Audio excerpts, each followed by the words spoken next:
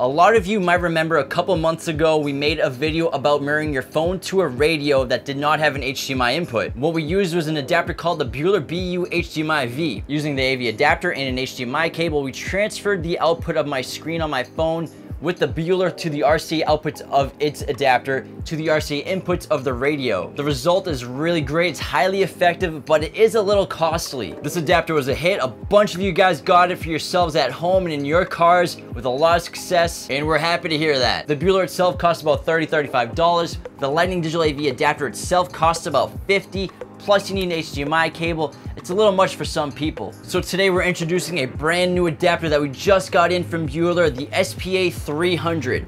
This adapter does not require an AV adapter or an HDMI. All it needs is a USB to transfer your phone screen to your radio screen. It's a lot more cost efficient and easier to install. One of the best parts about it is, opposed to the Beuler, it doesn't require USB for power. The actual harness for the SPA300 has the 3 RCA audio video outputs, plus it has power, ground, and trigger right here on the wiring harness. It makes it a lot easier to install and power. It also has an optional 5-volt power input and a 3.5mm auxiliary microphone input.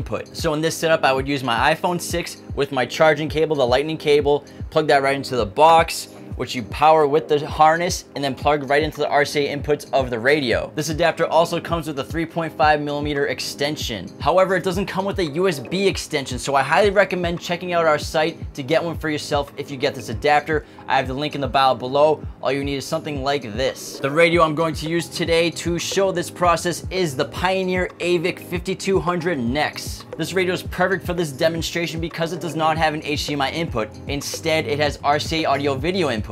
Alright, so I powered up the 5200 NEX and the SPA300, plugged into my phone with just a USB. With a lot of radios like this one, you have to go into the system settings and turn on the AV source. So make sure that's on. A lot of people skip that step. So we're just gonna go right into the AV source of the 5200 NEX.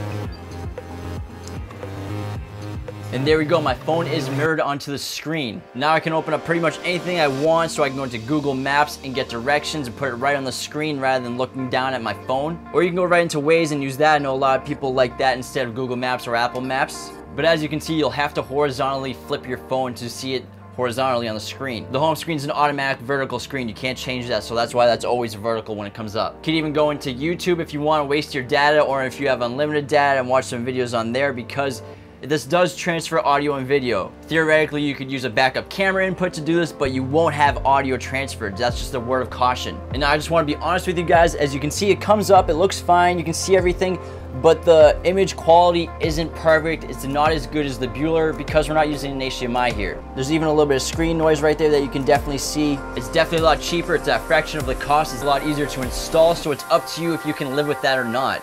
And don't forget to ground the parking brake or use a bypass. Link in bio for one of those. But that's it, guys. Check out the Beuler SPA300 online at qualitymobilevideo.com. Get yours with us today. Links in the bio. Click up top. We got cards for them too. Subscribe to the channel if you're new. Like this video. Leave your comments below. And thanks for watching.